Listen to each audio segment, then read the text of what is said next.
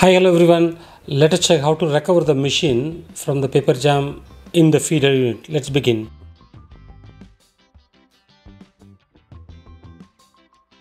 In the iSENSYS product, if the user doesn't set the proper paper in the feeder or the paper is not feed properly, then you are expected to have a paper jam in the feeder. So once the machine has jammed, let's look for the paper where it's jammed. Normally it is underneath, which is close to the platen glass, and safely or gently remove the paper. Make sure you get all the papers out, no small pieces inside.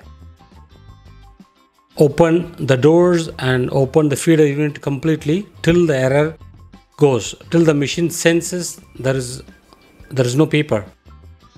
Like I opened and everything, now the machine is completely all right to use it.